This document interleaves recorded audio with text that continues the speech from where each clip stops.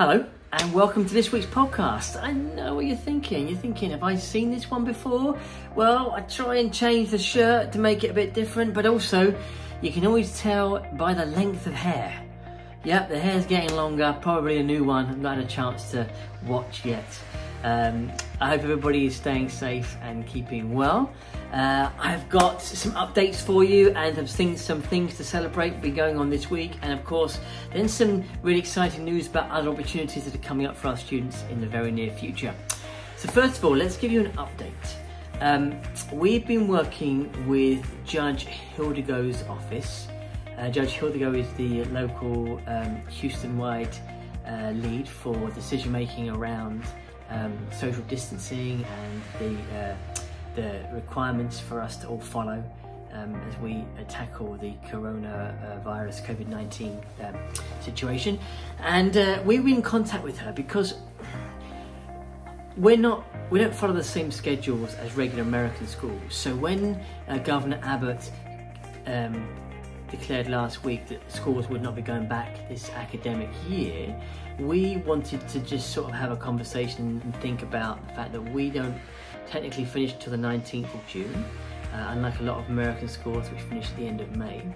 And they have been really supportive and helpful with us and are helping to look at our case differently. And basically, if when it comes to end of May, beginning of June, things like summer schools are going to be allowed to open up, then we would be considered alongside those, and we would have an opportunity potentially to be able to bring students back on campus. Now, it's a long shot. We don't know exactly what's going to be happening by that time, but we didn't want to give up hope. You know, hope's been one of our themes for the last couple of weeks. So we didn't want to give up hope. We wanted to try everything we can to try and bring our community together again where possible, as long as it's safe.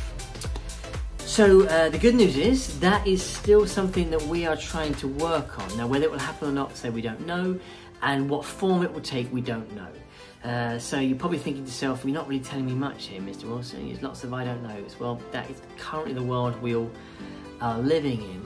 But the point being, we've not given up the hope we can get our community back together at some point. Now, it might be that we can only do it in small groups or 1 year group at a time.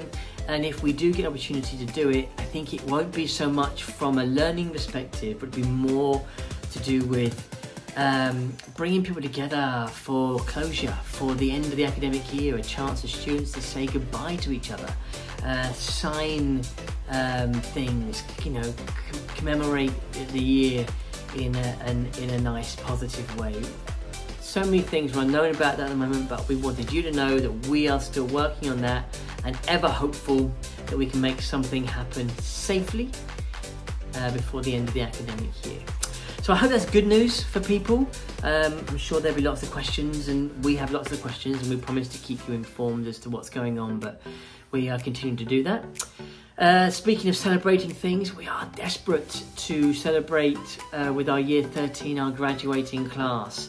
We've had some really exciting and innovative meetings this week about graduation ideas, about what we can do to try and celebrate together. We are again working with our new friends at the judge's office to see if we can get some approval for a couple of the ideas we're thinking about, and we hope to update you soon with some of those. But if we can pull off some of the things we're talking about, we could have some really exciting ways and we can celebrate graduation with our students. It'll be a little bit different, I think, in this current situation. Everything's a little bit different, but it'll be a chance for us to come together and a chance for us to celebrate and send our students off into the next stage of their life and off to fantastic universities all around the world. So we're hoping that that'll be the case. I think if I could get a t-shirt designed at the moment, I think I'd get one which says "Infinite Hope" or the Martin Luther King quote we've been talking about on it, because that's kind of what we're trying to focus on. So this week, let's have a think about the amazing things that have happened this week. So we started Monday with our big university fair, over 120 universities. It was a huge success. Lots of people have contacted us and let us know how useful they found it and how good it was to be able to get information directly from university advisors and be part of some of those conversations. It's gone really well. We're then continuing now to work with all these universities to think about future fairs, maybe in similar sort of formats, but also work they're going to do for us and work with us on in terms of helping our older students prepare for the next stage of university. And they're delighted that people like us are reaching out to them and wanting to be a part of making these things still happen for our young people. We had World Earth Day, the 50th anniversary of World Earth Day. Our senior students, some of our senior student leaders set some health challenges about getting active and getting learning and making a difference on our paw prints as bulldogs. Some great stuff that happened on that day, and I think I've said it before, but whatever else is going on in the world, we've got to think about this world of ours and how we look after it. Look after the people that are in it, but look after the world that we all inhabit as well. So that was fantastic to see. And sometimes it's the small things. It's the small things that we can do that can add up to making big differences and big change. We had World Book Day. Did you dress up? I was dressed up. You might have seen my Charlie and the Chocolate Factory reading.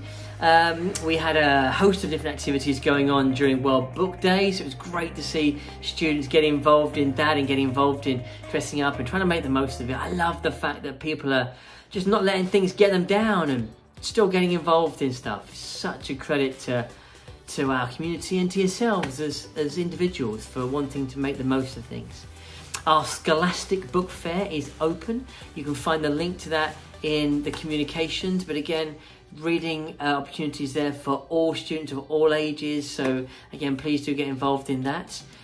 Then coming up, I want to spend a little bit of time talking about a few things that are coming up. I'm going to give a bit more information about a lot of exciting things. So firstly, we've got our Dutch community. We're celebrating the King's Day. That will be coming up. We're really excited that we're going to be hosting some Zoom calls with the Houston Dynamo and Houston Dash players for some of our soccer teams to get involved in, learning from those professionals. And I want to just talk a little bit about Nord Anglia Education Global Campus. We are connected to 66,000 students around the world through our Nord Anglia Education Global Campus in 29 different countries. And there are all kinds of activities that are already out there and available for students to get involved in through the Global Campus.